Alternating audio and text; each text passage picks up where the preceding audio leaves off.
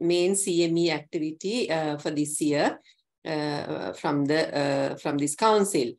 So Sri Lanka Association of Clinical Pharmacology and Therapeutics has not been there for a long time, unlike the College of Dermatology. So we were established in 2015, and so we are a young association consisting of most of the clinical pharmacologists in all medical faculties in the country, as well as all other those who are interested in clinical pharmacology and therapeutics. Today is another important day because this is today, that is 4th of May, has been declared as the World Smart Medication Day by the World Body of the World Body of the Pharmacologists. That body is known as International Union of Basic and Clinical Pharmacology, shortened for IUPHA. And I'm also happy to inform you that just this month, or just last month, we got membership of our association was accepted for membership of the IUPHA. So IUPHA started celebrating World Smart Medication Day from 2021, and our association has been having various academic activities coinciding with this World Smart Medication Day, and various aspects pertaining to pharmacology is conducted to inform the clinicians and academic bodies on aspects related to pharmacology. So today, actually, IUPHA webinar is held starting from 3:30, and this year their topic is called personalized medicines. So you can join that webinar also starting at 3:30 from our time. Right, so I think we will now get on to what we planned for today. So today we are going to, so we thought this year we will have various CPD activities jointly with relevant colleges. So this is aimed at maintaining contacts and collaborations with our with our other colleges, and also to impart knowledge relevant to clinical pharmacology in the trainees who are training in these respective disciplines. So therefore, I'm very happy that we have got the College of Sri Lanka College of Dermatology collaborating with us today for this event. And I would like to invite Dr. Chandani Udagedara to make a brief introductory remark on this webinar that we have planned for today. Thank you. Over to Chandani. Thank you, Professor SLACPT, for inviting us. First of all, actually, we must thank the President and the Council of Sri Lanka Association of Clinical Pharmacology and Therapeutics for giving us this opportunity to participate in your prestige event. Actually, toxic epidermal necrosis is a severe form of cutaneous drug reaction, which has 25 to 30% of mortality. Hence, the early diagnosis is very important to prevent morbidity and the mortality. So main points in the management is the stopping the culprit drug as soon as possible, and it is best managed by the dermatologist. And there is a genetic predisposition with some viruses considered, especially HIV virus, considered as a provocating agents. And actually during corona epidemic, we had increasing number of cases of toxic epidermal necrolysis. So I think this expert panel of speakers will update us on current trends in the toxic epidermal necrolysis. Once again, thank you very much for giving us this opportunity and the collaboration. Thank you.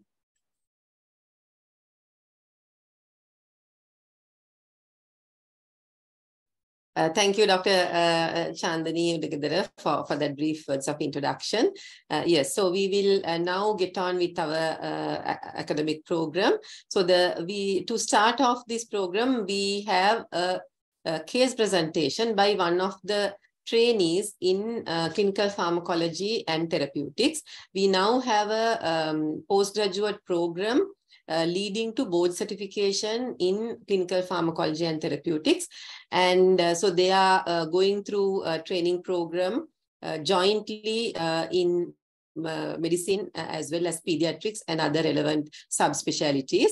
So Dr. Sobana is our third trainee in clinical pharmacology and therapeutics leading to board certification. So I would like to invite now Dr. Shobana to present the patient with a rash. Over to you, Shobana. Madam.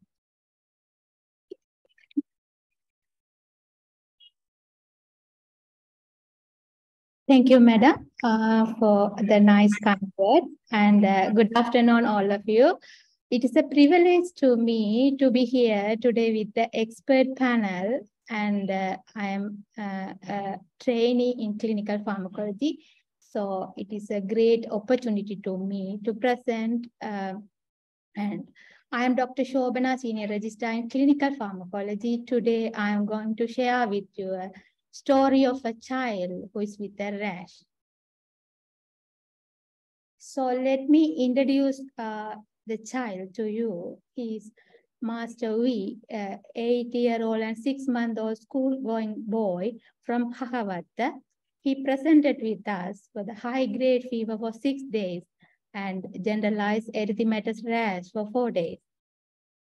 He was transferred from Hakawatha Base Hospital to Lady Ridgeway Hospital on 1st of March, and he has a history of retinoblastoma at the age of 1 year and 6 months, and he underwent treatment for that. But now, at current situation, he is free of tumor.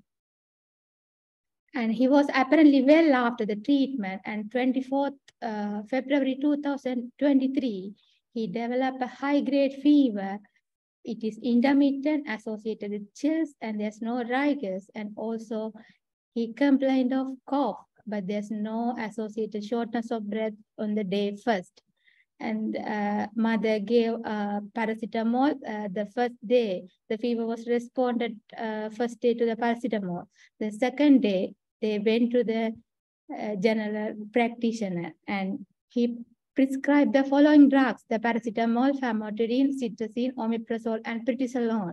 And after took the first dose of all drugs, after 6 hours, the child developed ulcer in the tongue and cracked lips. And also he complained redness of eye. It was painful and tearfulness. And also he developed erythematous rash. Initially it was papules. Then within 24 hours, it is turned to blisters, and it was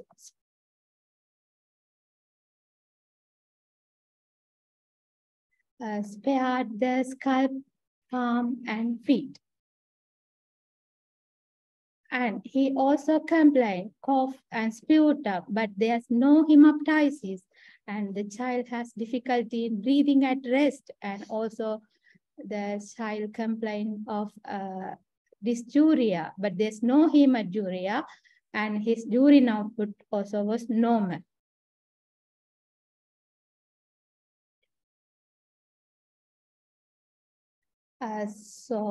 And he has abdominal pain and watery stool. It was 7 to 8 times per day, but there's no associated blood and mucus in the stool. He didn't have melena. The mother denied the melena, but he has vomiting also. It was 7 to 8 times a day, but there's no hemoptysis. And other than this child, other systemic inquiry was normal. And the 3rd day of the illness, the child was admitted to the base hospital Hakawatha, where this treatment was given.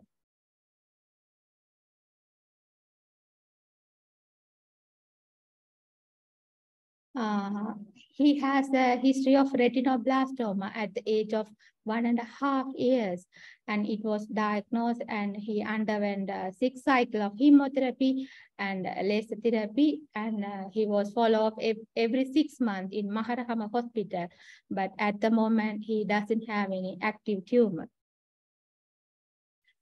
He underwent examined under anesthesia of eyes, but there's not known allergy to food or drugs.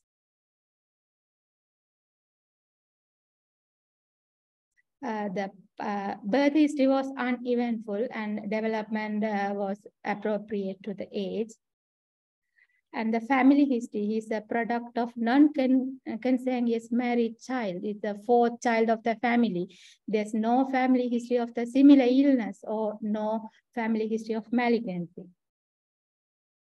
The drug history, I was mentioned the drugs earlier, that prescribed by the general practitioner. Other than that, there's no, not on any other medication the child was on. There's no herbal medication. The last vaccine at 50 years as EPA schedule.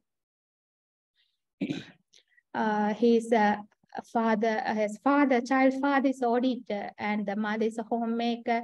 He's a food-going child, and the mother's insight of the disease was good, and her concern about the recurrence of the disease and the expectation to cure from the illness and the long-last health life.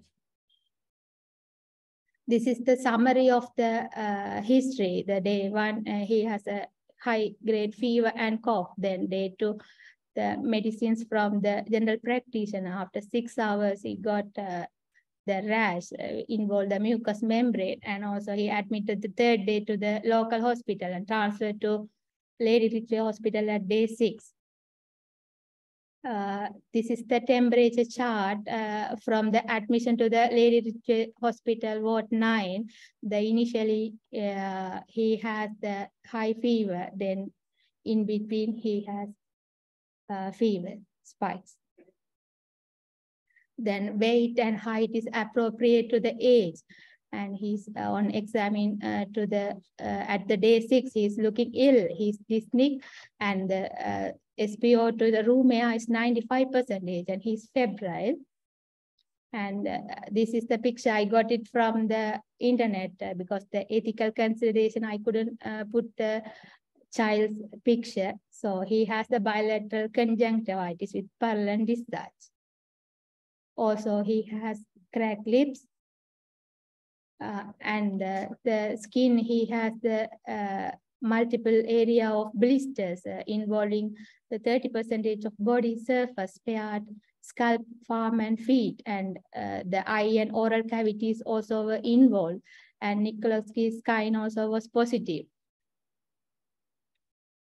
So the cardiovascular system examination, he's tachycardic. The blood pressure is appropriate to the age, and capillary refilling time is less than 2 seconds. So respiratory, he's tachypneic, but there's no labored breathing. AIN is equal to both sides, and vesicular breathing, heard rhongi and crepitation bilaterally. The abdomen is soft and mild tender. Other than that, no abnormality was found. And nervous system examination also was normal. So let me summarize about my child who is a Master V, an 8-year and 6-month-old child who is school going from Kahawat with a past history of retinoblastoma at the age of 1.5 years, now presented with high-grade fever for 6 days and have generalized erythematous rash, which was started papules and then turned to blisters after the 6 hours of the following medications. And there are no history of organ failure, but there are systems involved, such as the genitourinary system, respiratory system, and skin, and also the GI system. And of the examination, he's ill looking and febrile and dyspneic.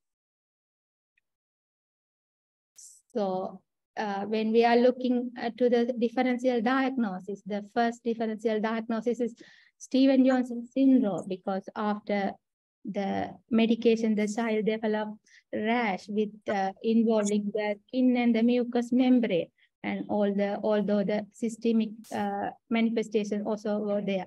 Other differential diagnosis also earlier we thought. So when the child after admission to the Lady Ritchie Hospital Ward 9 high dependency unit, the first available these venous blood gas was done, and it shows the hypoxia.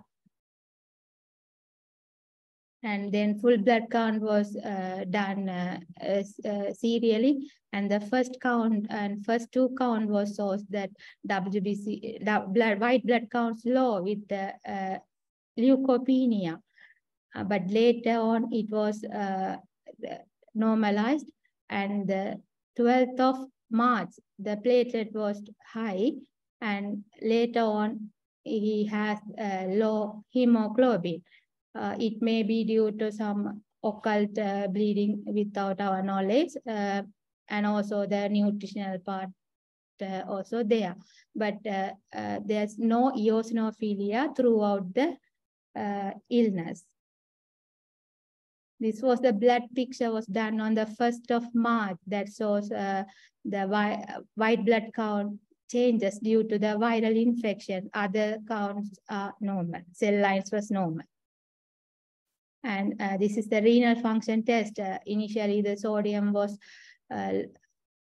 normal in the lower limit, the 135.1. And later on 12th, it has come down to the lowest 122. Slowly, it increased to the normal when the child was discharged. This may be due to the skin loss. So the serum osmolality was also low, but the urine sodium was normal. That indicates it is not a renal loss. Then inflammatory markers that was increased marginally in CRP, C-reactive protein, and ESR. In the liver function test, other than the low albumin, there's no other derangement of liver function test otherwise normal other than the low albumin. This may be because of inflammatory markers and ongoing reduced albumin production by liver. Other than this investigation, blood culture, chest X-ray, and random blood sugar was normal. Then 13th of March, the child complaining of pain and swelling of the right side submandibular region. Follow that the ultrasound neck of scan was done. It shows the right side submandibular sialadenitis. It's the known complications of Stevens-Johnson syndrome. And actually management is discussed with the consultant dermatologist. The patient was admitted to the ward 9A on 1st of March, and he was diagnosed to have a overlap syndrome and with discharge to home with after successful treatment on 27th of March. So these are the prognostic score for the Stevens-Johnson syndrome. The child has 2 scores out of 7, and the mortality rate according to this score is around 12%. And this is another score, ABCD10. It was shows only 1 score, and it also shows the mortality rate around less than 10% to this particular child according to this score. So that's all about my presentation. I am thankful to Sri Lanka Association of Clinical Pharmacology and Therapeutics President and all our mentors. Thank you so much for the opportunity gave to me to the president. Thank you. Thank you, Shobana, for that comprehensive presentation of the patient who presented with this rash. I would like to now welcome Dr. Kosala Karunaratne, who is the consultant pediatrician who was under whose care this child was admitted to LRH. I would like to invite Dr. Kosala Karunaratne, consultant pediatrician, to give your comments on this patient, Kosala, as a pediatrician managing the patient. Thank you. Over to you.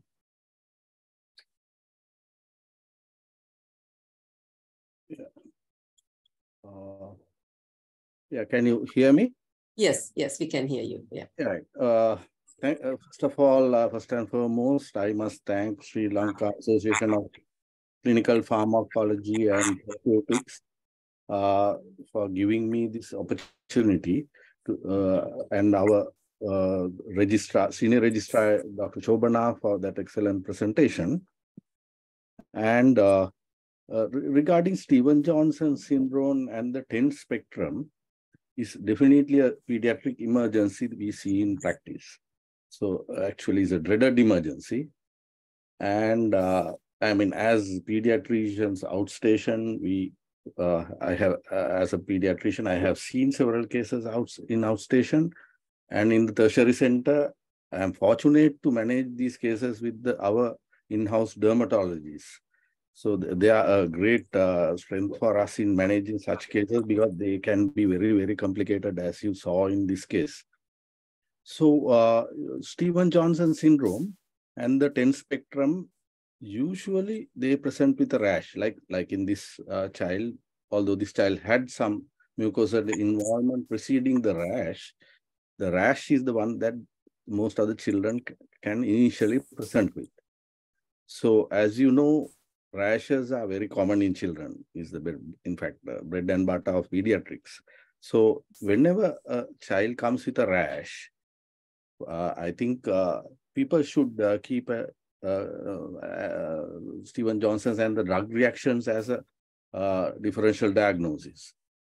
And as you know, rashes are mainly due to viral illnesses in pediatric practice, like, I mean, adenoviruses, your other common viruses, all the common viruses can cause a rash. Some of these viruses can cause mucosal involvement as well, like in adenoviruses, they can cause a conjunctivitis. That there's epidemic going on at the moment.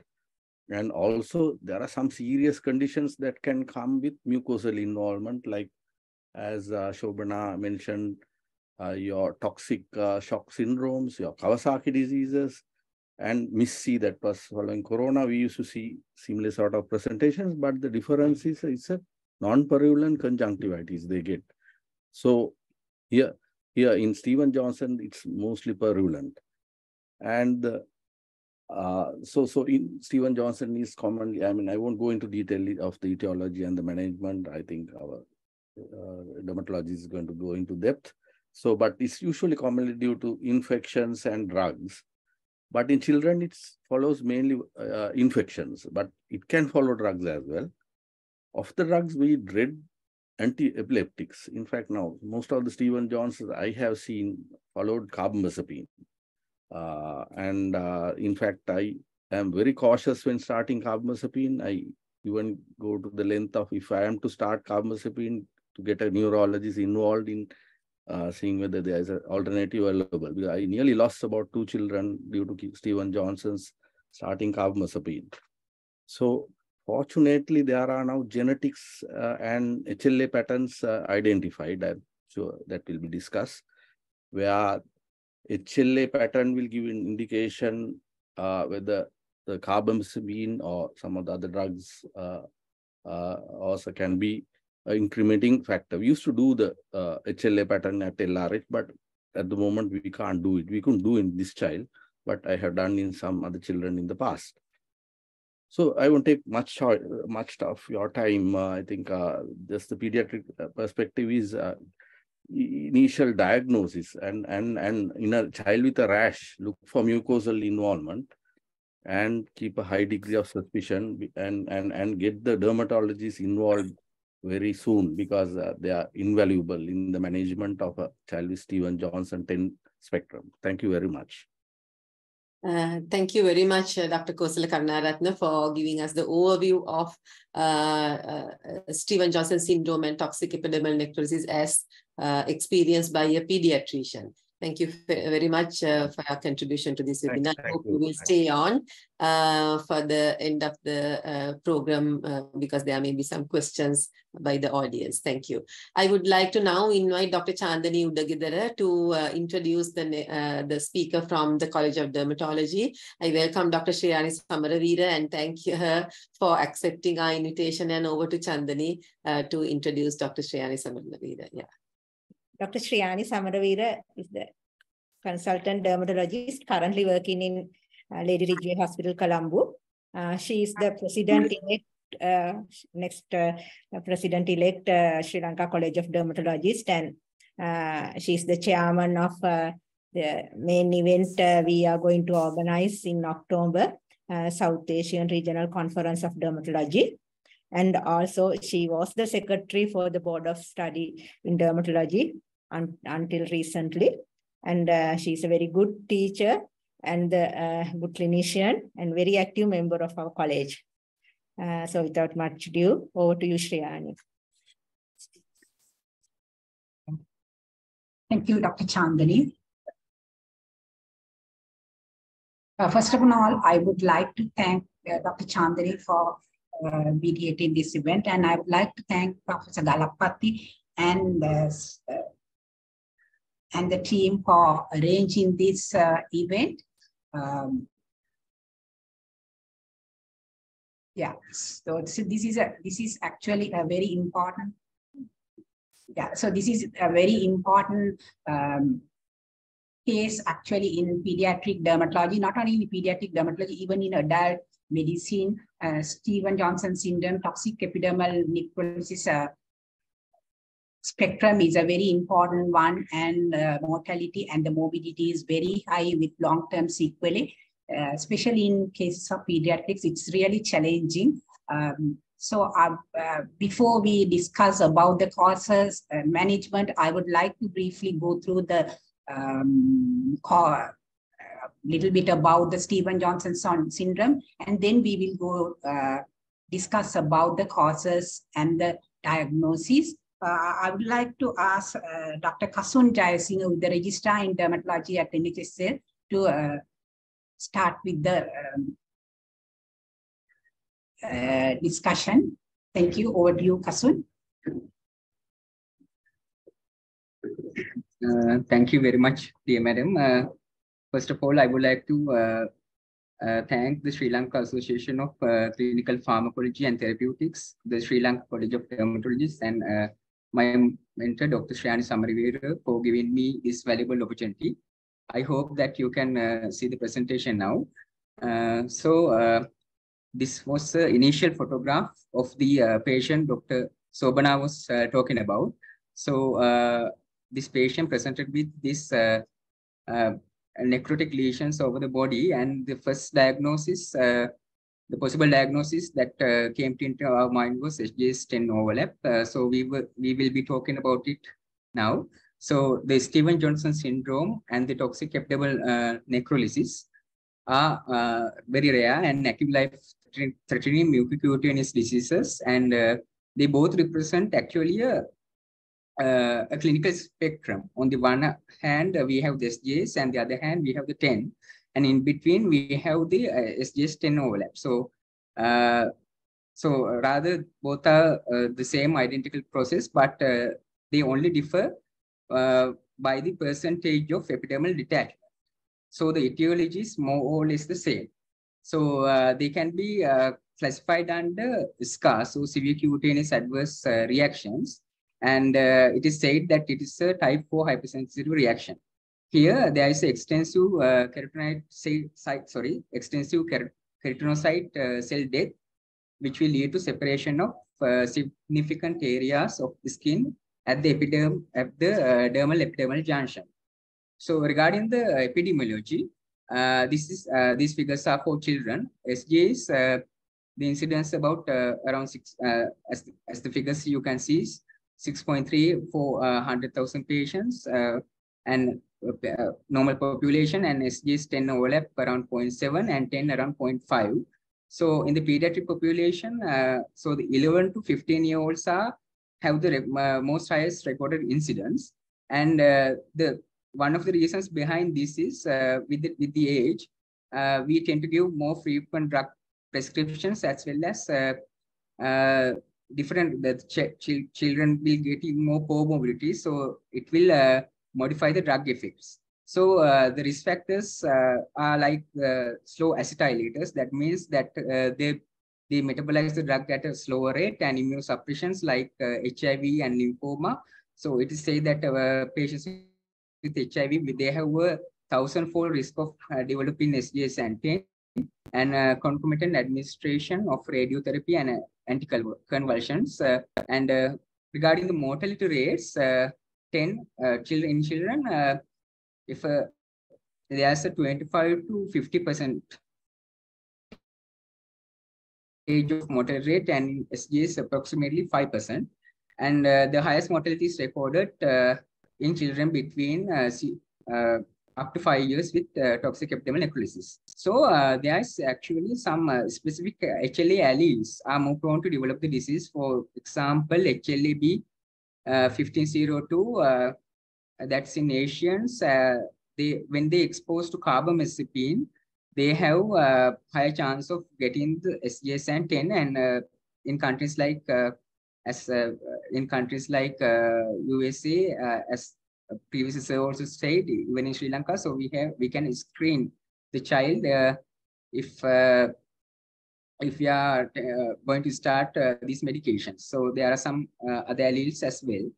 So regarding the causes, especially in children, around 50% count for infections. So like HSV, mycoplasma pneumonia, upon the infections, again 50% of cases, and other causes, even varicella zoster virus, AB virus, CMV, parvovirus, adenovirus, sometimes some say even HIV, they can also cause SJS 10. So that's a difference we compare with the elderly population. So in the elderly, most of the majority of causes are is caused by drugs, and he also drugs, vaccinations, graft versus host disease, and also some account for the idiopathic category. So these are the commonest drugs causing SJS 10 in children and young people. Here we have antiepileptics and NSAIDs and antibiotics as well. So regarding the pathogenesis, it is in a nutshell, and there are several mechanisms, but this is one of the most widely accepted one, and this is regarding drugs basically. Now, when a drug is exposed to a patient with who has some predisposing factors, a specific immune reaction to the drug or one of its metabolites will occur in the patient. So as a result, there's interplay of cell types and cytokines. Still, it remains to be totally defined. And there's expression of cytolytic molecules like the FAST ligand on keratinocytes. And there is some molecules such as granulysine from cytotoxic T cells, NK cells, and NK T cells. So finally, this FAST ligand and granulocyte mediated apoptosis of keratinocytes occur, and subsequently there will be epidermal necrosis and detachment. Regarding the classification, the extent of skin necrolysis must be carefully and correctly evaluated. The rules characteristically used to evaluate the surface area of thermal burns are appropriate for this patient purpose. However, in adults, we can use the rule of nines, but in children, we have to use some charts like the London Browder charts. And the measurements should include not just the erythematous area, it should include detached and detachable epidermis. That means the positive Nikolsky sign. So this is a patient which this is photocopies of Dr. Shriyani madam, and this is a patient with patients who had exposed to carbamazepine. As you can see, there are some necrotic areas of the torso, which I will be talking about the clinical features in a moment. And this is another patient we encountered few weeks back here at LRH. Possibly the culprit drug was ibuprofen. Shriyani madam will be talking more about this patient in her section in the management of these patients. So the previous thing I told about, we have to classify, as I said, it is a clinical spectrum. We have one at the one end SJS and other end 10. So if less than 10% of body surface area is involved, we classify it as Stevens-Johnson's, and between 10 to 30%, it is the intermediate category, that is the SJS 10 overlap. And more if it is if the body surface area more than 30% is involved, we categorize under toxic epidermal necrolysis. So regarding the clinical features, so the child is usually ill, and there will be prodromal symptoms like fever, malaise, headache, cough, stinging eyes, pain upon swallowing. Even this thing is, these cutaneous manifestations can precede the onset of cutaneous lesions about 1 to 3 days, but up to even 7 days, some say. And the skin lesions first appear on the trunk, spread into the neck, face, and the proximal upper extremities. However, the distal portions of the arms as well as the legs are relatively spared, but the palms and soles can be an early site of involvement. So as here you can see, around 90% of patients will have involvement of mucosa. So, and that is sometimes we say that at least if we are going to classify a patient with SJS 10, there should be at least two mucosal surfaces involved. So because when the eyes and the genital regions are involved, the patient will complain of these symptoms like photophobia and painful micturition. So this is another patient with a girl who was prescribed with cotrimoxazole, and here you can see the eye involvement, and there is some crusting over the lips. So this patient was managed as Stevens-Johnson syndrome. And here, as you can see, regarding the lesions, initially, one thing, the patient will also complain of tenderness of the skin. When we touch the patient, they will complain of severe pain, and the initial lesions are like erythematous, red, and with time, and they police. At this stage, when the lesions are erythematous, the clinician must think whether that this patient will go into, will progress to 10 and further, because the progression will be very rapid. So after that, the lesions take a characteristic gray hue, and here some patients will develop atypical target lesions. Now, atypical target lesions are seen here, but some diseases like erythema multiforme, they will have typical target lesions which have 3 concentric rings. But here you will only get only 2. With the severity of the illness, these lesions tend to get bullae. They will get bullae with the extensive epidermal cell necrosis.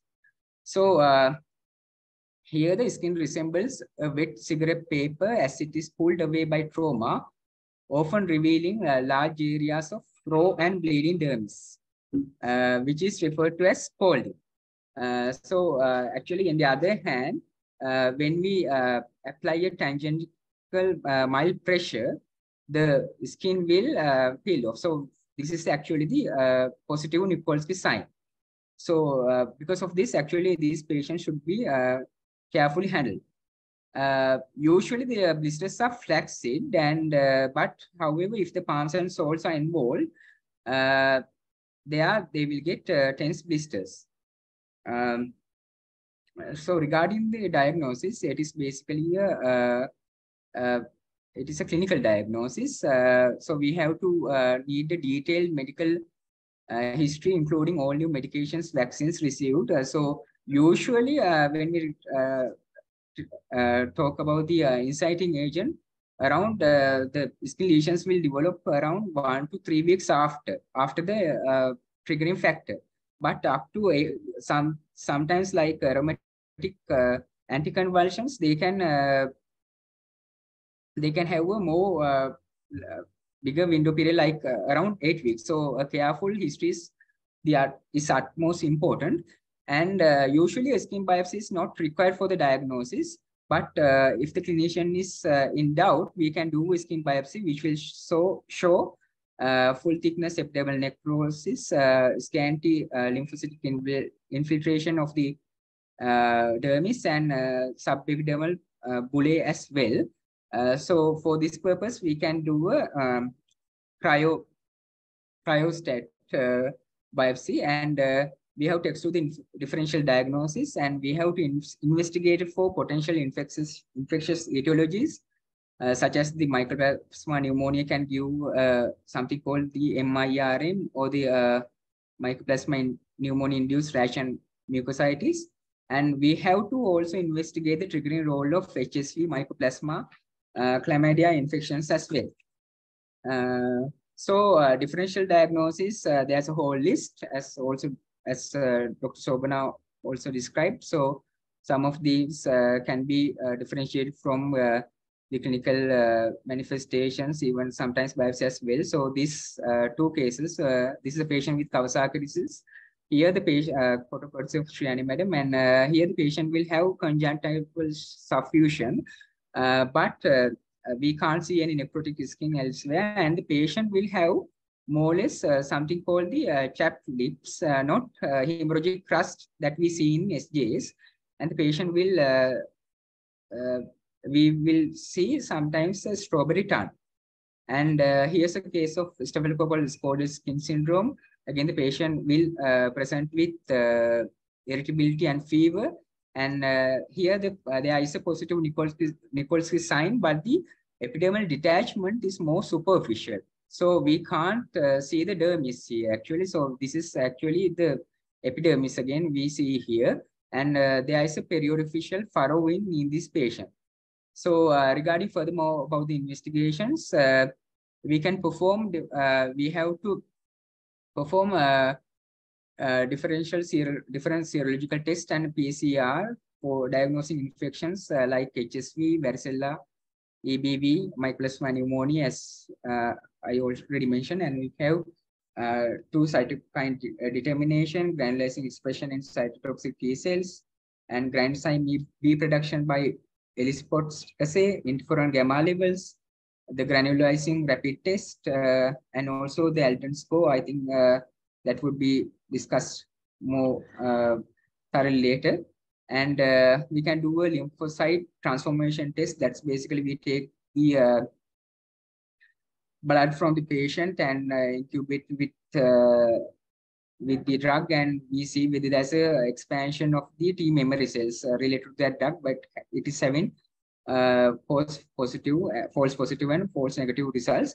Although controversial, the second statement here, some say that we can't, it is not worth, but some there is evidence in literature that we can do patch testing and delayed intradermal testing once the acute reaction has resolved.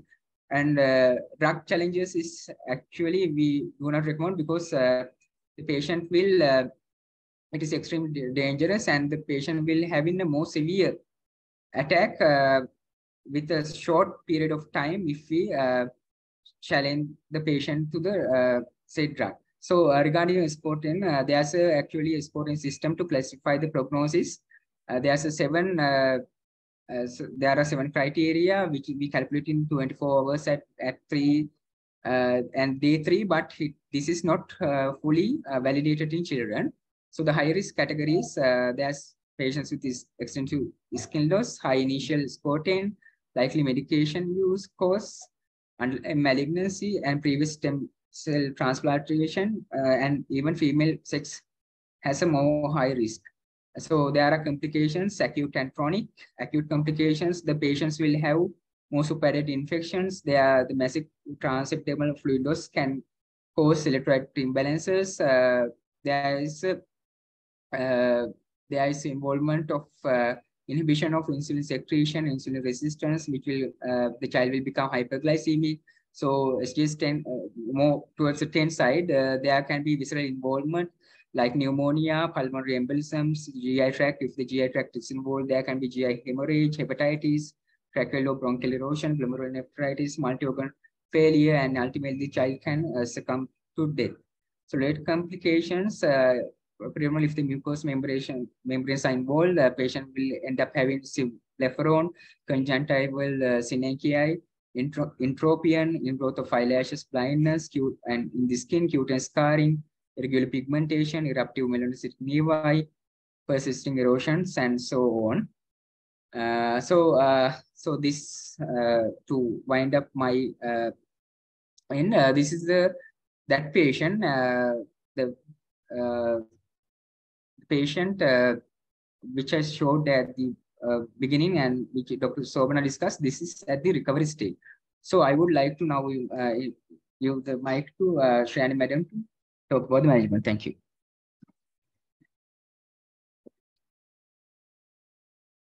Thank you, Kasun. So we will proceed with the management of this patient.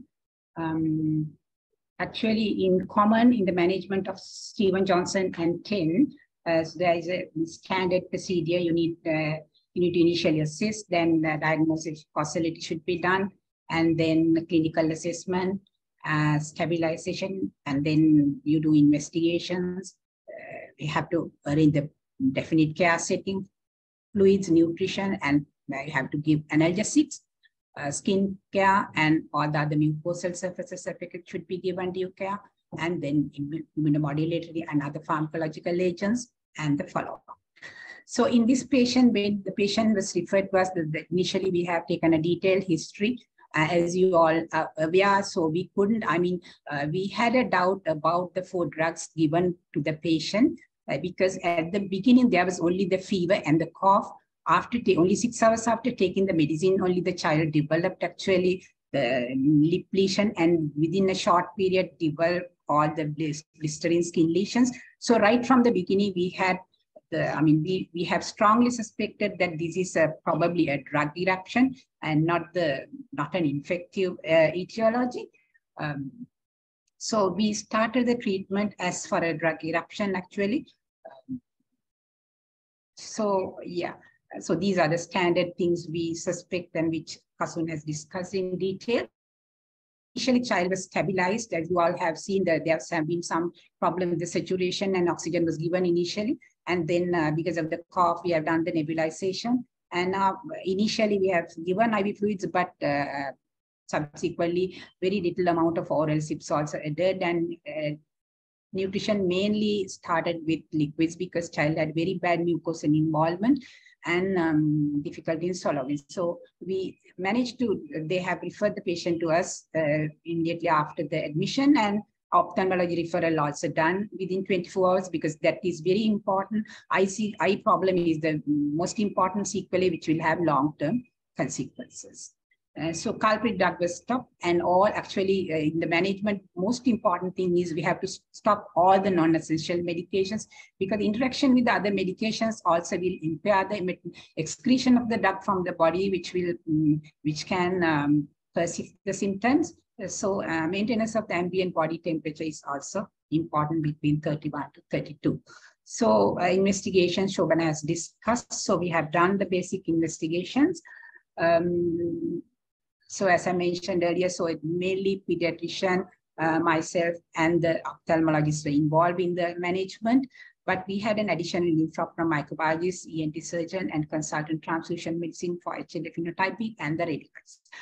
We didn't consider ICU care in this patient. Actually, in our setting, even with my experience in Lady Hospital, most of these patients we try to keep in the ward because with our experience, we feel they are doing better. indications for admission of them to ICU care is usually if they have a cardiovascular compromise or if they really need ventilator support. Main reason for not putting the patient to ICU is because the risk of infection is very high if we put them to the ICU. And in the ward, actually, we can, in Sri Lanka, with the hot, humid climate, we are very likely to have secondary infection. So we usually, for all our patients, whenever possible, we try to wash them daily. So which is possible actually only when they are in the ward. And the mother also can be kept with the child. So if it's a very serious condition and child will be very badly disturbed. So we actually prefer, I think, prefer to keep the child with the mother. So with these reasons, with our experience in dermatology unit at large, and even for adults, I think all dermatologists would agree, we prefer to keep the children in the ward, children and even adults in the general wards, and rarely we put them to the ICU, although in the standard practice, they, especially the 10 patients, they, we or others with high risk category, they try to arrange burns units, and in one hand, arranging the burns unit or the high ICU care difficult for us with our facilities available. So up to now, we have been managing these patients in the normal ward successfully. So fluids, we have continued IV fluids because patient was not taking enough fluids, which was guarded by the urine output and the insensible loss. And we monitored the sodium level. There had been a hyponatremia at one time. This was corrected. And the nutrition was a real challenge in this patient because the mucosal involvement was so bad.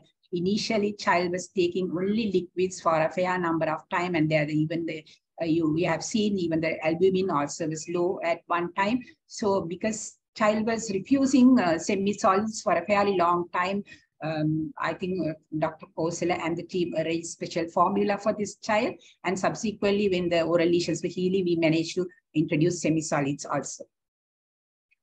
So child was given oral morphine to reduce the pain because he was in enormous pain with the extensive skin involvement. So when you consider the skin care, actually, we usually give pressure relieving mattresses because the friction will make the skin lesions worse.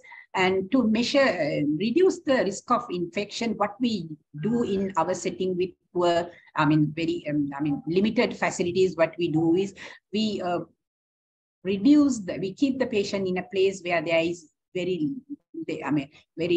less chance of acquiring the infection, and we ask the ward to autoclave the bed linen as well as the clothes.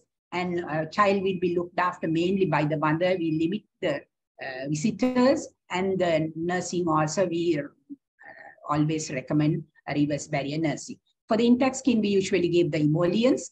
Ideally speaking, if you can have sprays, that would have been better. But since we don't have those at the moment, we are just using the simple emollients. And for the denuded areas, we use the Vaseline cures with or without antibiotics. We don't have, we don't have an access for antibiotic impregnated tools in the moment in the hospitals. So that is what we have been using. For the badly infected areas, we add topical fusidic acid, and mupirocin, of course, we have added only on very badly infected areas. So surgical care we have not considered for this patient. So mouth care is very important. We insisted the mother about the mouth care right from the beginning. So with the medicines and the other facilities available in the hospital, we initially gave prednisolone and nystatin mouthwashes where we incorporate that with an antibiotic also in normal patients. But here, of course, we have not incorporated the antibiotic because of the possible, doubt about the causative agent. So then we have within few days time with that, depending on the response, we have added clotrimazole mouthwash because we don't have miconazole mouthwashes available at the moment in the country. So steroid oral gels also alternated with the antifungal mouthwashes.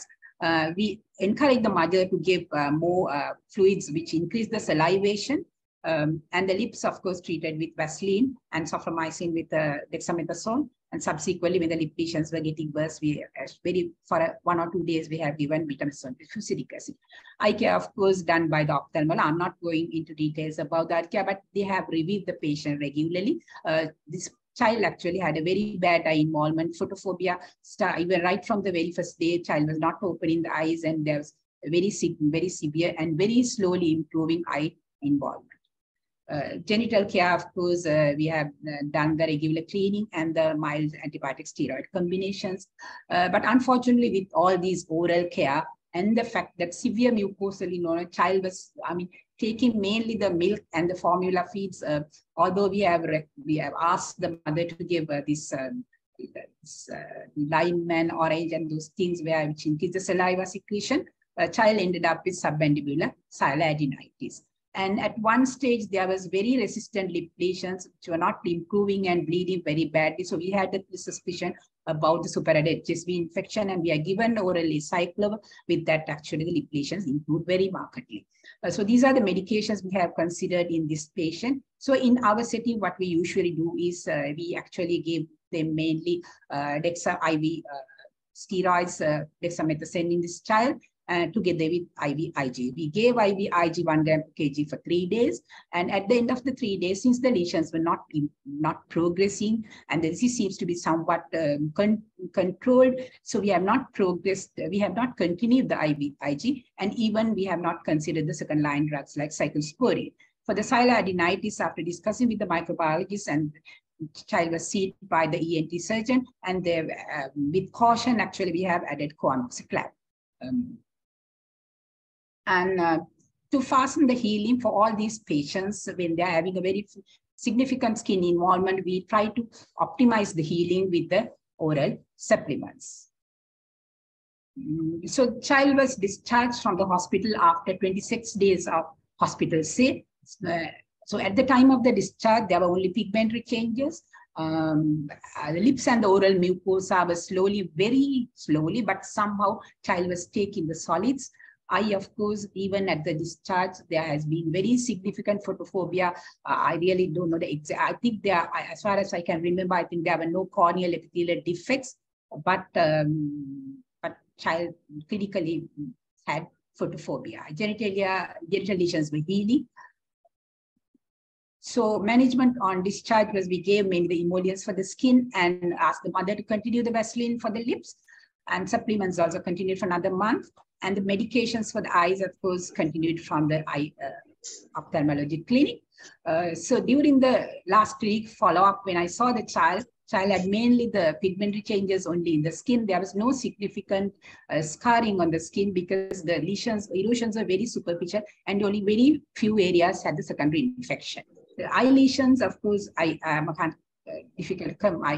don't know about the exact lesions at that time, but child had very significant photophobia, and I asked the mother to give some sunglasses also because he find it very difficult. Oral lesions have healed completely, and mother complained of phimosis. So I referred the patient to the plastic surgeons for the management of the phimosis. So phimosis is a known complication of Stevens-Johnson. So a little bit about the eye involvement. Usually 50% of patients, children who develop Stevens-Johnson or 10 or overlap will have, 50% of them will have chronic sequelae in the eye. Even though they don't have significant or the severe involvement at the during the acute illness, during the follow-up period, they may have eye problems. Yeah, this is another child we have got at the same time in the ward. You can see the extent of you can see the extent of skin involvement. This child actually previously wailed a 10-year-old child who developed fever and a cough, and at the same time, mother noticed some redness in the eyes and few red skin lesions. The child was taken to a GP where, because of the high fever, in addition to the paracetamol, GP has given 2-3 doses of ibuprofen for the child. The mother has given the same paracetamol from the same pack previously also over the last 2-3 weeks and previously during the previous 2-3 weeks time. So she has used the same paracetamol. So the cost for the drug reduction to be the paracetamol is very unlikely because she has used the same paracetamol even before also. So we thought it may be due to ibuprofen, but we had a doubt about the exact cause because child had red eye and few skin lesions even before the initiation of these medications.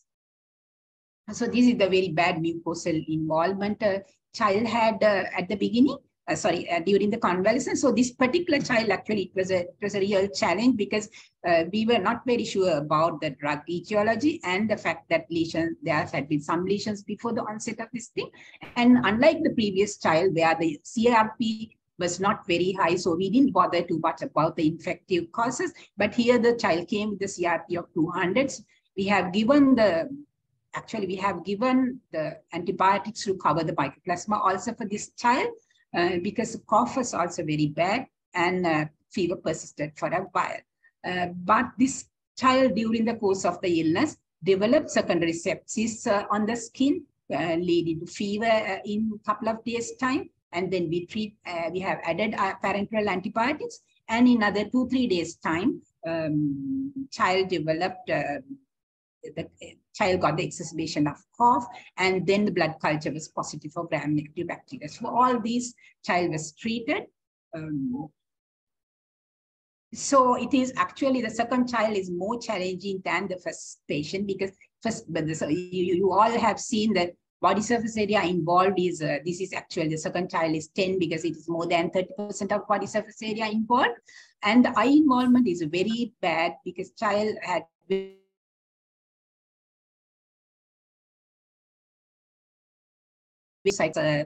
for the eye. So both patients now, the second child also discharged 2 days back from the hospital, but I feel both patients will have a very significant eye involvement. Second patient, actually one important thing, we have done the mycoplasma antibodies, both IgG and IgM were negative. So these two cases actually highlight the treatment and the management challenge we face with these patients where the drug history is not very straightforward. We can, even this one, the ibuprofen is a possible factor, but the fact that the child has responded, the fever has responded to azithromycin during the course of the illness also raises whether there can be any other infective cause.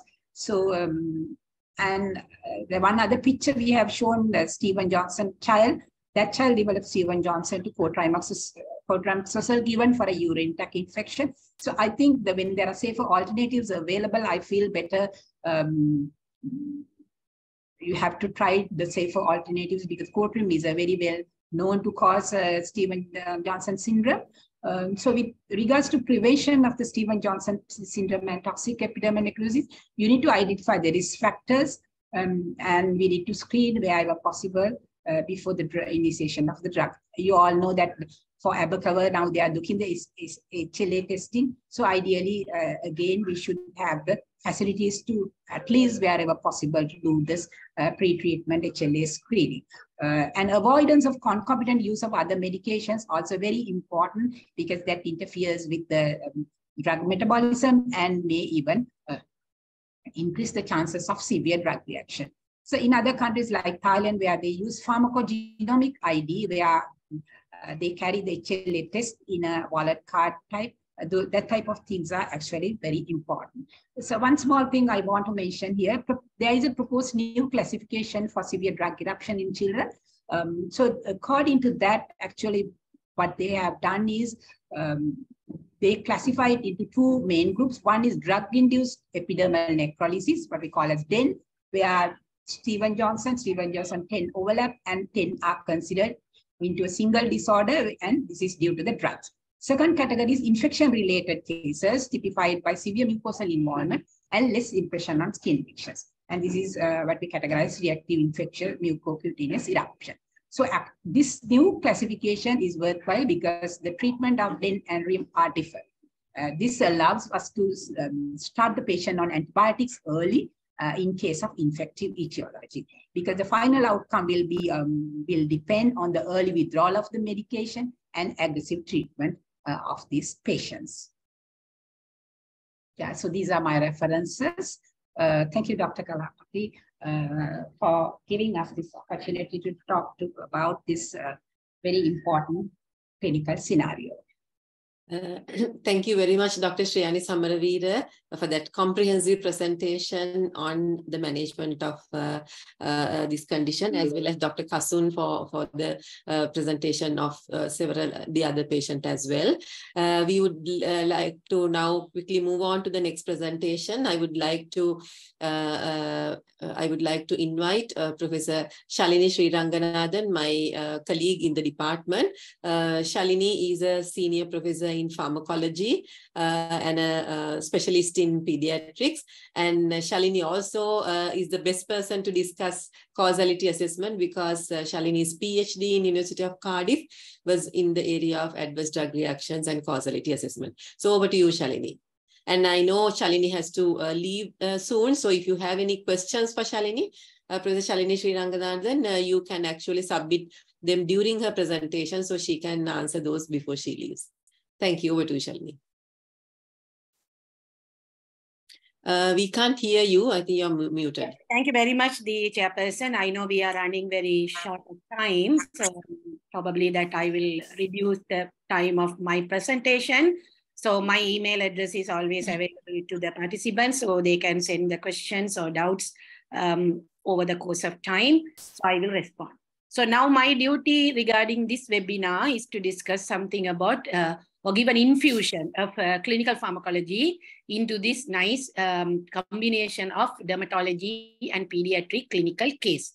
So having said that, my title of my presentation is Child with a Rash, Is it an Adverse Drug Reaction? Role of Causality Assessment. So then when you look at it, this is just to everyone would have put some pictures. So this is a picture from Google, so you don't need to worry about that. So just to give you the definition of adverse drug reaction, it's a response to a medicine which is noxious and unintended and which occurs at doses normally used in man. So the words which are in the red are actually very important to diagnose that it is an adverse drug reaction. So you can understand harmful, therapeutic doses, non-intended, and it is a response to a medicine. It is not effect of a medicine. However, subsequently, the experts in pharmacovigilance changed the definition of adverse drug reaction, thinking that it is a very restrictive definition. They moved to a definition for adverse effects rather than adverse drug reaction, had a very short, nice, beautiful definition. We can put anything under that definition to say that it is an adverse effect. So all unwanted effects of a medicine was pulled to say that it is an adverse effect. So no one can defend to say that it was not noxious, it was not intended, it was not unintended. So therefore, I probably like this definition because it encompasses everything.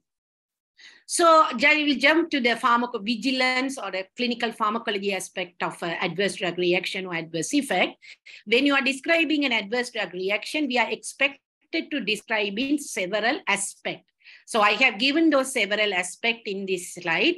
And quickly, I will tell you one by one what we are supposed to do and what is relevant to this case. So the first one, we should know whether it is a type A or type B adverse drug reaction. Type A is actually extension of the normal action of the medicine. So if it is insulin and hypoglycemia, it is type A. If it is penicillin and anaphylaxis, it is type B. The second one is we need to know the frequency. Unfortunately, during post-marketing pharmacovigilance, we don't know the number of adverse drug reaction because reporting is so bad. I don't think even this patient would have been reported as an adverse drug reaction. Second thing is we don't have electronic data of the prescriptions. So like ibuprofen, so many millions kids would have received ibuprofen, but we don't know how many kids would have taken the ibuprofen. So calculating frequency post-marketing is quite difficult, but that during pre-marketing clinical trial, we can calculate frequency of adverse drug reaction. And if it is more than 10%, we consider it is a very common one. We pharmacologists know that there is not a single medicine without an adverse drug reaction. If someone comes and tells you, my medicine is absolutely safe, then it should be a water, right? It can't be a medicine. So you can directly tell the person you are lying. So therefore, as a pharmacologist, most of us know that there is not a single medicine without an adverse drug reaction. So if we start to bother about a small rash, small sedation, small diarrhea, people will not prescribe medicine. So therefore, the WHO recommended a definition for serious adverse drug reaction. And what I have given in this slide is actually explain the WHO criteria of serious adverse drug reaction. Then the clinicians who are treating the patients, they are concerned about the patient, not about the pharmacovigilance, which is quite understandable. So they are not going to look whether it is serious or not. They want to know the severity of that adverse drug reaction. It may be serious, it may not be serious, but they wanted to know whether that adverse drug reaction is a mild or moderate or severe. So there is a difference between seriousness and severity. Seriousness is in terms of the pharmacovigilance in order to report an adverse drug reaction, in order to tell to the industry that your drug is producing many serious adverse drug reaction, in order to change the labeling, whereas the severity is actually to manage the patient. That is depend on patient to patient and depend on scenario to scenario. Then outcome. So the standard classification of an adverse drug reaction is recovered, recovering, continuing, and fatal.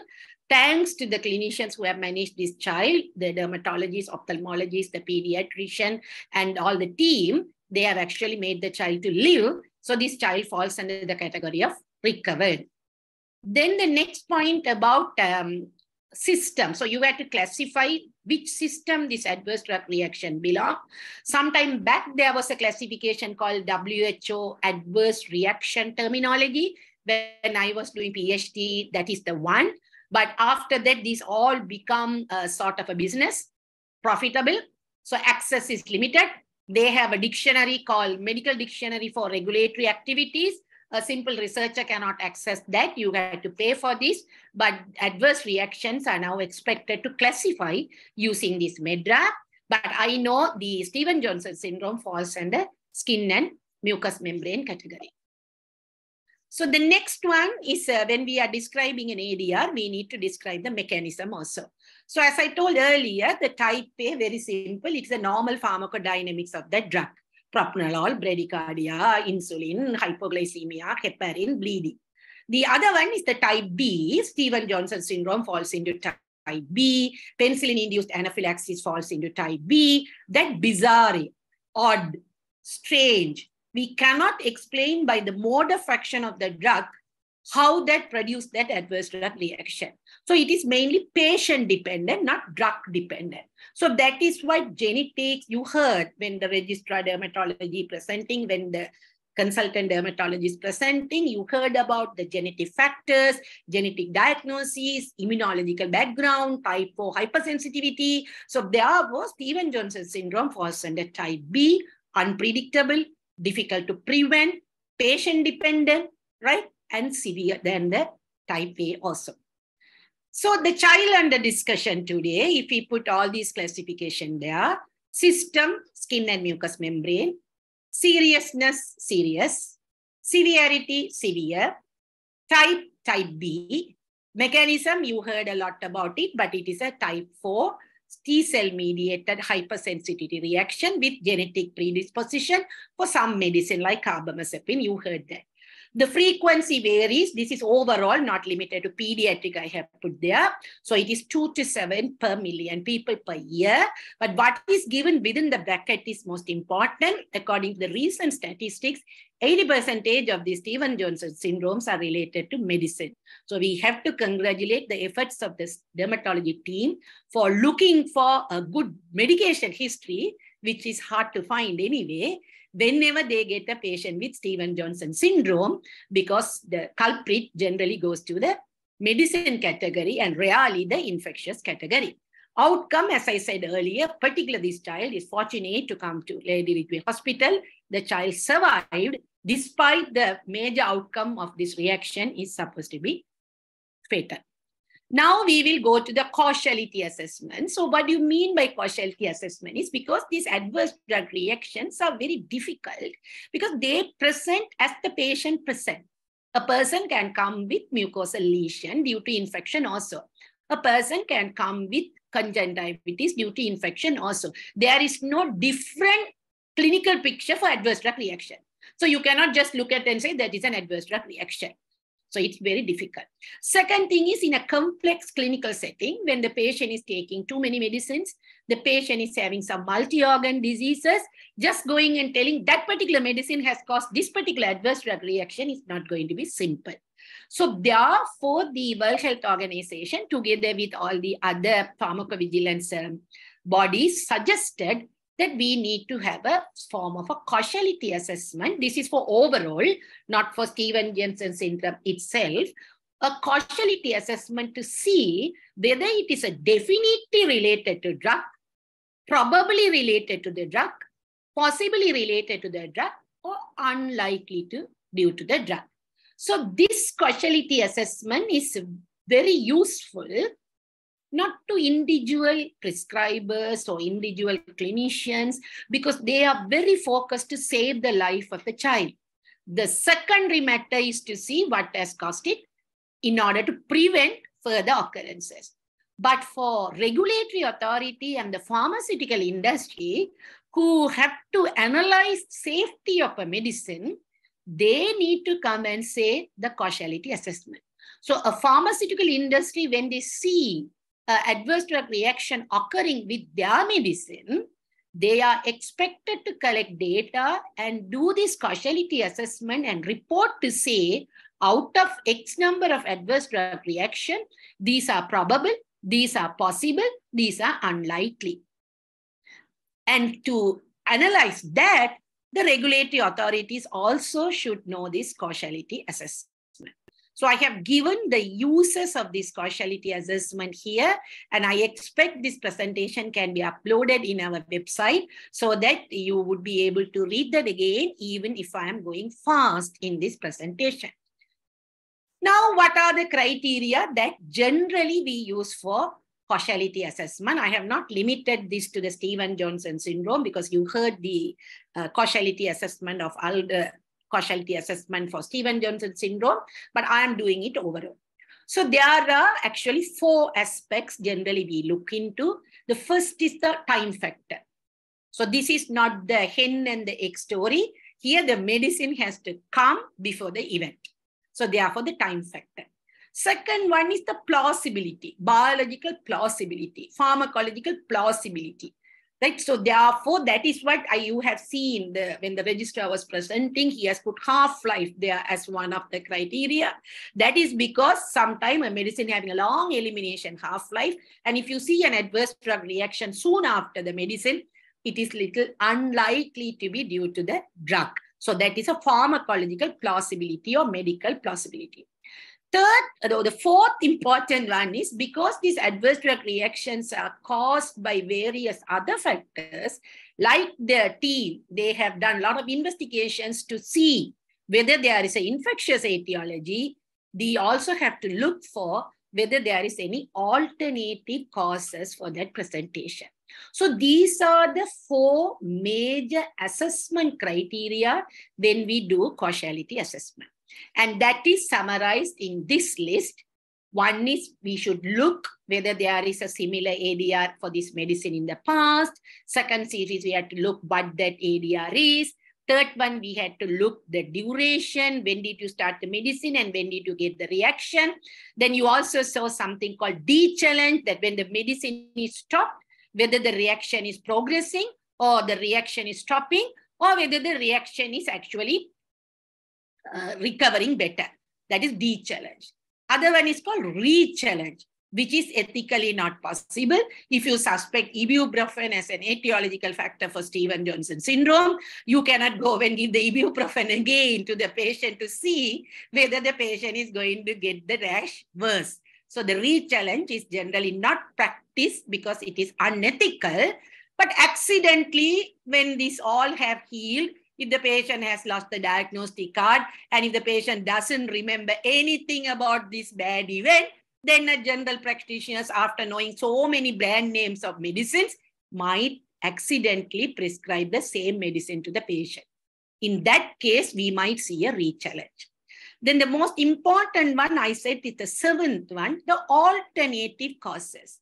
So Stevens-Johnson syndrome actually placed very high in this criteria because alternative causes are less for Stevens-Johnson syndrome compared to other adverse drug reaction.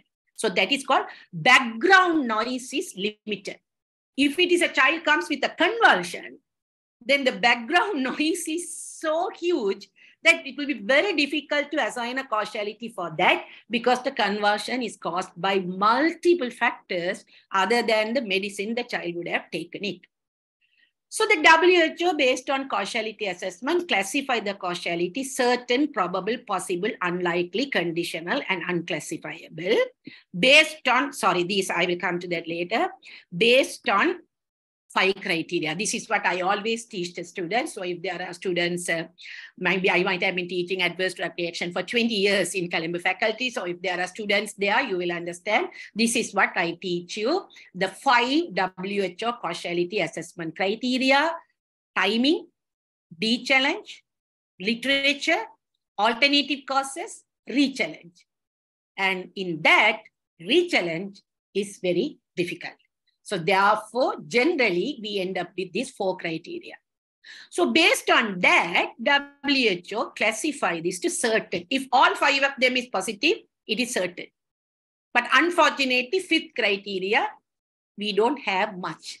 So according to the WHO criteria, we will not be able to say one adverse drug reaction as certain. Second one is the probable. First 4 are acceptable. 5th criteria is not available. That is the re-challenge. Then the WHO say it is probable. So almost all the adverse drug reaction managed by the clinicians are coming under this category because they will not do a re-challenge.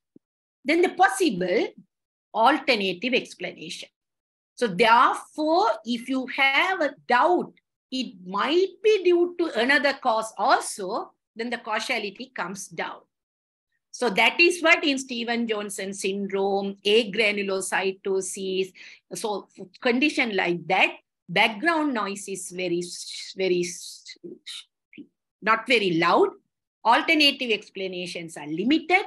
So those adverse drug reactions are classified generally as probable. Then the WHO says the 3 things, you don't need to know that. If you don't have any information about that, it is called unaccessible. If you have some pending data, then it is called conditional. And if the reaction has come before the drug, then the WHO says it is unlikely. That's obvious, no? Right? That's unlikely. So I always ask the student whether egg came first or the hen came first. But in this, the hen has to come first. So the egg comes later. So it is unlikely. Right? Then child under discussion. Now we are coming to child under discussion. Timing, yes. De-challenge looks yes. But the next 2, previous evidence in literature implicating drug, I will come to that. I have put yes there. Absence of alternative explanation, I have put yes there. So that means all 4 are fulfilled. 5th, we can't do. We can go and give one of those 4 drugs to see whether the child is getting it or not. So therefore, this comes under probable. Then what I did is, there are so many causality, this is the one. There are so many causality assessment criteria. So this is the Naranjo criteria, which I used for my PhD because it is easy to use. Generally, when you do PhD, that's the first thing we do. What is the easiest way of doing something, right? So therefore, I picked it up because it is a retrospectively administrable causality assessment. So I did that also for this case. Again, it is coming as probable. This probable came based on 2 things. Number 1 is absence of or less likelihood of alternative causes. Second thing came conclusive reports of the same reaction to the suspected medicine in the past. Using those 2 only, this causality assessment came as probable. So absence of alternative causes, we listened today. Right? So both registrar as well as the specialists were trying to explain that they in fact looked for alternative causes and they didn't get that much and considered this as a drug corruption. So we will satisfy that. Then what I did was the literature. The conclusive report is difficult, but I just read in the literature, paracetamol is implicated in 1 journal.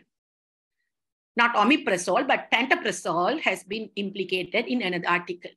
So now in this digital media, you will get any reaction to any drug if you put a search. This is not the time that we did research where we used to look at the index medicals and search for literature. Now, if you go and put a suggestive ibuprofen and vomiting, you will get positive. If you put paracetamol and anaphylaxis also, you will get positive. Anyway, there are articles implicating paracetamol, implicating pantoprazole, implicating famotidine. So rather than categorizing whether it is a paracetamol, omeprazole, or famotidine, I didn't do for cetirizine, but if you do that, that also will be there. It may be antihistamine, it may be used for immunological disorders, but still if you put a search, you will get that as well. So depending on the literature, I thought this medicine is implicated, at least one of them. So still the causality assessment I kept as probable. Right? Last two slides. Is it a wonderful classification? No. Causality assessment is not a wonderful classification. It is a subjective classification. It needs a lot of information from the reporter. If there is missing data, we cannot do that. If the time of onset is not there, we cannot do the causality assessment. If the details of medication is not there, we cannot do the causality assessment. So much so in Europe, there are about 28 causality assessment criteria. That means there is not a single validated gold standard causality assessment overall. And what the registrar was trying to say, the dermatology, this Alders causality assessment for Stevens-Johnson syndrome, that also based on the factors that I said, right? Time was there, half-life was there, pre-challenge was there, re-challenge was there, and the notoriety was there. What I said as literature, they have reworded to say notoriety. That means in the past, had there been events like this. So that also derived from this causality assessment. This is a mother causality assessment from the WHO. But then this is an interesting article. If I put the reference, I think all of you go and read that. Here, the leading person, I think the clinical pharmacologist would know that. He has given talks to us also, the professor of pharmacology from Oxford, the Aronson. He says, you don't need to do the causality assessment in all the cases. Like if you see a thief stealing jewelry and you have a picture of that, then you don't go and do a long investigation to find out whether that is the person who stole the jewelry. So similar to that, what he was trying to say is, you give a vaccine on the deltoid, child get an injection site reaction in the deltoid. It's so obvious that it is the injection related reaction. Now you don't go back and do this causality assessment and come and say it is possible or less likely or certain or probable. So he has given a very nice article that I think the reference is there. We will put the article also in the website. Very interesting to read. He's put the robbery as an example and then link the adverse drug reaction to that. Very interesting. I think all of you, irrespective of whether you are a pediatric trainee or whether you are a dermatology trainee or you are a clinical pharmacology trainee, it's like an investigative article. Just go and read this. Very interesting. So he says, before that, he says, in certain instances, please don't go and do a causality assessment. It looks stupid. That's what he says. You will look like a fool. You give penicillin, patient collapses, anaphylaxis. Now you don't go and say that, look for some alternative causes for that anaphylaxis, right? The thief is caught. You don't need further investigation. So that is the end of my presentation related to causality assessment. But I have an appeal to the clinical pharmacology and therapeutics team. The medicine prescribed by the GP for a child of 8 years and 6 months presented with fever and cough of 1 day duration, paracetamol, famotidine, omeprazole, prednisolone, cetirizine. Rather than ourselves taking up this smart medication day, I think we should start encouraging rational use of medicine with GPs. If not, none of our children will have any gastric acid in their stomach because it is the overdose of famotidine and omeprazole. They will end up as ahydrochloridia. Prednisolone will induce gastric juice. Omeprazole and famotidine will reduce the gastric juice. So over to you, the president of Sri Lanka College of Pharmacology and Therapeutics. Take this up, madam. Thank you. Thank you very much, Shalini, for that very comprehensive and interesting presentation in your usual style, and then also posing a question as well. Of course, you are with you are in the team, and so therefore, I think this is a very important question that actually you have put forward. Which needs to be addressed. I really do not know how, because we have been working on improving rational use of medicines in the country. But I fully agree with your comment that, giving all these medicines for a, 6-year or 8-year-old child, is not rational. And we can see the consequences. That is the most important thing. When these medicines are used, people do not consider what could be one of the consequences for a drug, which that is given not without a proper indication. I mean, if you need to give something which has a real indication, then you are, accepting the adverse effects of that, because then benefits outweigh the risks. But then if a drug has been used without a clear indication, and then it can lead to this type of a even life-threatening complication or adverse drug reaction, I think that is something that we need to take seriously into consideration. We have seen instances where anaphylaxis has resulted when patients have been given antibiotics without justified reason. So I think we are actually, we have utilized the time that we allocated for this webinar. But if there are any questions, just 1 or 2, we can take 1 or 2 minutes for that. For the questions. I didn't see any via the chat forum, but I would like to ask Dr. Kosala Karunaratne. Now this child, we heard that the child had previous diagnosis of retinoblastoma, and so either Dr. Kosala Karunaratne or Dr. Shriyani Samaravira can answer the question. Whether there is any association between the retinoblastoma and Stevens-Johnson syndrome. Over to you, Dr. Kosala or Dr. Shriyani. Actually, in fact, I wanted to ask that question from Shriyani. What do you think, Shriyani? Is there? No, there is no known association. What about the chemotherapeutics that were given? And no, that was given long time back. Ago, yeah. So very unlikely. If at all, it should occur within a very short period. Very unlikely, and we have never seen this type of case scenarios. So very unlikely. Okay. Right. Thank you. Thank you, Dr. Shriyani. And also you were mentioning that there are long-term consequences, particularly ophthalmic consequences. What type of long-term consequences do they generally get following Stevens-Johnson syndrome? Actually, so apart from these local things where they get ectropion and symblepharon, that is they form various fibrous membranes and those things, are most actually the very serious ones are they can have corneal ulceration with the epithelial defect occurring at the time of the disease, which can cause corneal scarring and the blindness. And the worst thing is a lot of these children who are relatively okay during the acute stage will develop uveitis in long run and glaucoma, chronic glaucoma, which will impair their vision.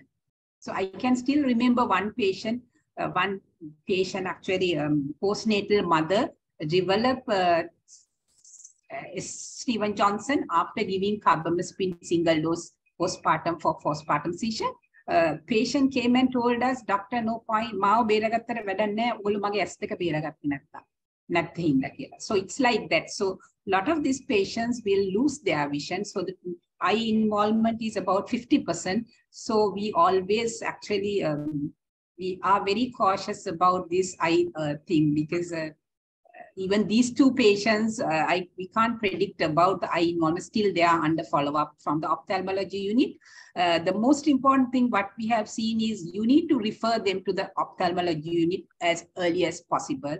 Daily review and the very close follow-up by the eye team should be done, because we as, and Dr. Kosala also will agree with me, we as dermatologists and pediatricians can do very little for the eye, because we can't even clean the eye. We can't put we can put the local dressings, but we can't examine the eyes. We have no idea. So that is completely dependent on the ophthalmology. So the ophthalmology team will have a very important role, because in most of the cases, chronic sequelae is mainly due to eye.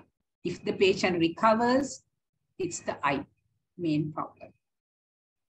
Okay, thank you very much. I think we have had a very important and useful webinar followed by a discussion. I take this opportunity to thank the Sri Lanka College of Dermatology, Dr. Chandani Udagedara, Dr. Shriyani Samaravira, Professor Shalini Sriranganathan, Dr. Kasun, and our own Dr. Shobana, who contributed to this webinar. And also I must thank Professor Priyanka Ranasinghe and Professor and Dr. Chiranthi Liyanage, who did the background work behind the scenes in organizing this event. And I would like to hand over to Dr. Chandani Udagedara also to speak a few words before we wind up the session. Thank you. Over to you, Chandani. Actually, it was very interesting, and we learned a lot from the pharmacology aspect as well.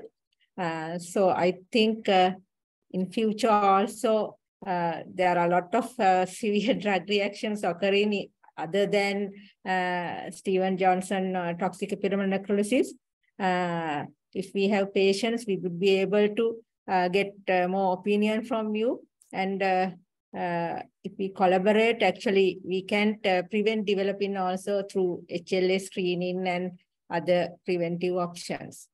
Thank you very much.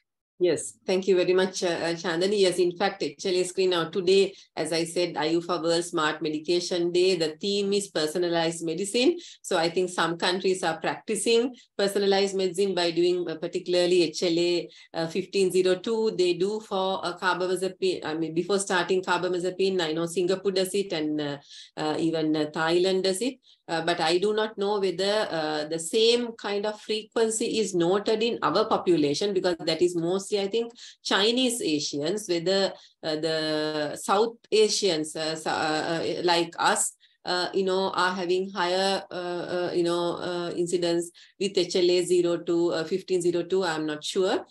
So I think that is probably an area that we can look into. And yes, certainly we would be very happy to collaborate with the College of Dermatology in our future academic activities. And we invite you to join with our activities as well. Thank you very much. I thank once again, both of you, particularly Dr. Chandani Udagedara and Dr. Shriyani Samaravira. I know Chandani is, Dr. Shriyani is the next year's president as well, as we were informed. So our council goes on for 2 years. So we look forward to working with you collaboratively with our future activities. Thank you so much. Okay, we'll conclude the session. Thank you.